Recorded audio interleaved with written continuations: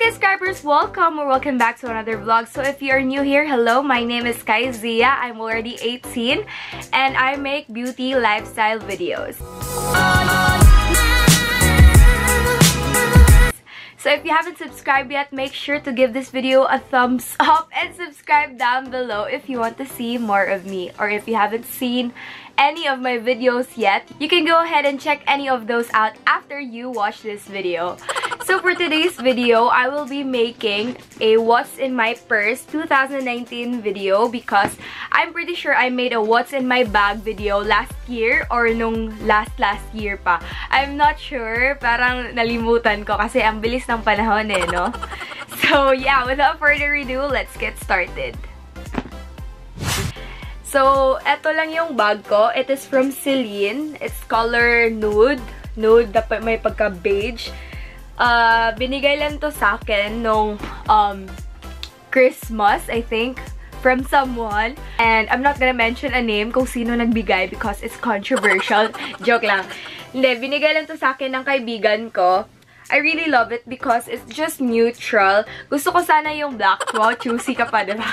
Gusto ko sana yung mga colors na black, gray, at saka ito, beige. Kasi it matches all of my outfits, which is I super love. Plus points kayo dyan. So, may ano siya, parang sling na handle. So, you can chuck it like that. Or, pwede nyo din siyang bit-bitin na pa ganito. Okay, ganun. Diba? Pang-social. So, eto yung dinadala ko pag mayroong mga events ako or mga occasions, special occasions na kailangan na pangbonggahan na bag, diba? Okay, yan yung harap niya. Tapos, eto naman yung likod. Tapos, bottom, nothing special. So, let's open it. And the first thing you'll see here, okay, eto. Kita nyo ba? Okay, so first, since I'm still a student, I need to bring notebook with me. Manipis lang to na notebook. It is from MicGo. Para siyang mini-saw or mini-saw, Daiso, ganun. So, doon ko nabili to. It is for 3-for-100. So, sulit na siya, diba? May iba't ibang color ako nito. May gray version ako nito. Pero same design, but different color lang. So, ayan. Ito siya. Tapos, oh my God! Makikita niyo yung handwriting ko. Ang pangit-pangit. So, yan. Oh, diba? Note si ate. So, next na makikita niyo sa bag ko is yung makeup kit ko. Okay, this is from Celine as well. It's color brown. I love it because it matches my bag. So, okay, let's open it. So, first, we have some toiletries. Tissue. Ito yung nabibili sa Watsons na by set. Like, 6 pieces ata or 10. Basta, 100 something. So, yan. Gusto ko to kasi it's just small and it's super convenient. And I also have girls. So, this is the napkin that I use. It is Kotex, the Night Flow. Kasi, gustong-gusto ko to, guys. Kasi hindi ako nalalaksan. Ano yun? Woo! Ano may tawag na? Eh, kanang malapsan ba? You know, comment down below. Say translation, ana.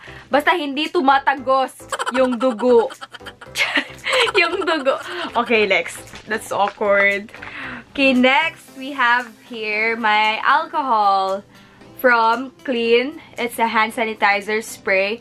Malapit na siya maubos. Konting-konti na lang. So, i-refill ko na naman to ng bagong alcohol, but different brand. So, next, we have lip balm. So, this is the Nivea Watermelon Shine Lip Balm. So, yung ginagamit ko talaga, guys, is yung Carmex Lip Balm since hiyang talaga ako sa Carmex na lip balm. Pero, this one, it's okay lang naman. Parang, it gives your lips kinda glossy look. So, yan. Okay. Tapos, ang sarap niya, guys. See? So, next, we have my tripod. It is just a small tripod. So, para if nagva-vlog ako and kailangan ko ng tripod, may tripod ako dito sa makeup kit ko. It's inside my makeup kit and I don't know why. And the next is dental floss from Oral-B. Then next, I also have ball pen, my gel ball pen, paired with my notebook, yung nakita nyo kanina. This is not a ball pen, okay? I have two eyebrow products here. The first one is from Caroline Best Brow Liner. It has a pencil on the other side, and on the other side naman, it has a spoolie brush. Oh, diba? Super convenient. 2-in-1, girl. Love it. Then, I also have Intuit Waterproof eyebrow color. So, nawala ko yung brush niya, unfortunately. So, matagal na to sa akin, guys. Like, grade 9. Yeah. Grade 9 pa ako. Nandito na to sa akin. So, tinape ko siya para hindi siya nalalagas yung color or something. Then, with me, I bought also, eyebrow brush from, I forgot, Intuit ata. Or Nichido.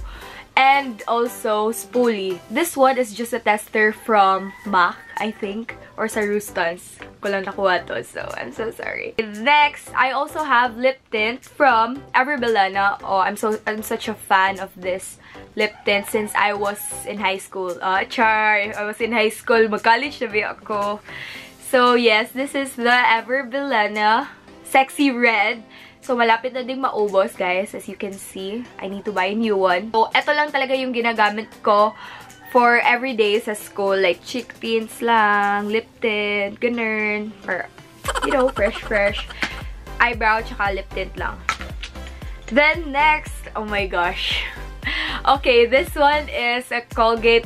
Actually, this one is Johnson's body wash. Nilagay ko yung Johnson's na body wash dito sa mouthwash na lagayan ng Colgate Plaque. Kasi pag naghuhugas ako ng kamay, ito lang yung dinadala ko with me. And ito, ginagamit ko siya na parang hand soap. So, yan. And last but not the least is my Jo Malone cologne. It is English, pear, and freesia. So, I really love the smell of this. Alam niyo guys, yung nectarine and honey blossom or honey and nectarine blossom. Basta yun. Common na kasi yung scent na yun. So, this one, I love this since parang similar lang yung scent nila pero not really actually the same. It's just similar, kinda similar. So, yan.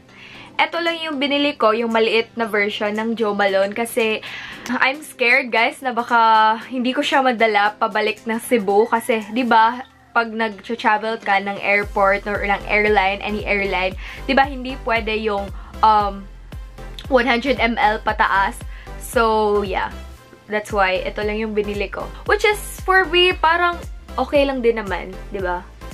Para ma-try ko din yung iba't ibang scents ng Jo Malone. So, next, we have here my wallet, coin purse. Binigay sa akin to ng kuya ko. It is from Oxygen or Human. Basta yung parang H na brand. I'm not sure. Wait, let's check. Wala, wala nakalagay. Basta made in the Philippines siya. Parang Human to na logo. I'm not sure. I'll ask my kuya later. So ito lang yung laman ng wallet or coin purse ko. So, yan. I have here my card, my cash, a little bit of cash. Wala akong pera, guys. And my calling cards. Yes. I also have one calling card here in case. Then, yan. Card, Watson's card, Landers card, BPI card. Oh my gosh. ID pictures. I know, this is graduation picture. What else? Coins. Yes. Then, I also have Jesus in my wallet. Okay, yun lang. I have my facial mist from Nature Republic. This is para pang retouch. Or if I need to moisturize my face, I always bring this with me. Pang tali and face mask. Para if, you know, so polluted here. Tas palagi ako nagko-commute, I need this. I always have extra one in my bag. The next is water. We need to be hydrated every day, all day, yes. And then, my phone. Ito yung ginamit ko na case nung Everbelana event ko last Friday. So, yan. Sira na yung screen protector ko. Wait, may nag-chat. Okay. Wala nang laman dito. Except this one, silica gel. It's useful sa mga bags ko. So, hindi ko din natapon yung mga ganito sa loob ng bag ko. So, next is this compartment right here. Itong may zipper. So what we have here is my mirror. This one is from Singapore. I forgot who gave me this, pero basta it's just a mirror. Then may kasamang keychain to. I think si Koan. Yeah. So yan, chine-check ko kung may muta ko. So, next we have, oh my god, I'm such an oldie. I'm such a tita. So, I have this with me all the time. Usually, kasi yung dinadala ko is Vaporin or yung efficacent na roll-on. Pero, now, I have this Camphor Menthol Vicks. Pag nahihilo ako sa biyahe, nilalanghap ko lang to and tada! Ready to go na. If we are close or we are friends, you always know that I always bring this with me. Like, kahit wala akong bag, basta meron ako nito at saka yung phone ko, perfect. Go na ako dyan. And also, dinadala ko din pala yung charger ko sa bag ko, pero naka-charge kasi yung iPad ko, so hindi ko siya nalagay sa bag ko. Then, last na nasa compartment is yung for calling cards ko na case. It's just black. Then here we have my calling cards. Para if may events or occasion, binibigyan ko lang yung mga brand manager or yung mga people na humihingi na business card or calling card. Yes. So next is this compartment, 2 compartments. Ito, wala siyang laman, yung first compartment. Hindi ko nilagyan. Then yung second is, ay, last item na pala to, is rosary and mga pangtali. Wait. Yan. Mga pangtali. Mga lastik ko. Mga pangbata ba. So, ito yung grocery ko. It is from! Oh my god. It is from Simala. So, may ka-twinning ako nito. Color blue siya. Diba? This is from the Milagrosang Mama Mary sa Cebu. Simala. Yes. Mama Mary. So, yeah, I think that's it. Also, I also bring with me all the time my camera. But I'm filming right now. So, hindi ko siya nalagay sa bag ko kasi isa lang yung camera ko. Except the Nikon camera, waterproof camera. Pero hindi ko na ginagamit kasi yun. So, yes. That's all inside my bag. Yeah, I think that's all. I'm just a simple girl with big dreams. Joke lang. So yeah, that's it for my video. Thank you guys so much for watching. I hope you guys like this. And if you did, please give this video a thumbs up. Don't forget to subscribe to my channel down below if you want to see more of me. And I will see you guys next time. Don't forget to reach your dreams because the sky is the limit. Bye! It could be weird, but I think I'm into it. You know I'm one for the overly passionate. I like you and I loved him. We could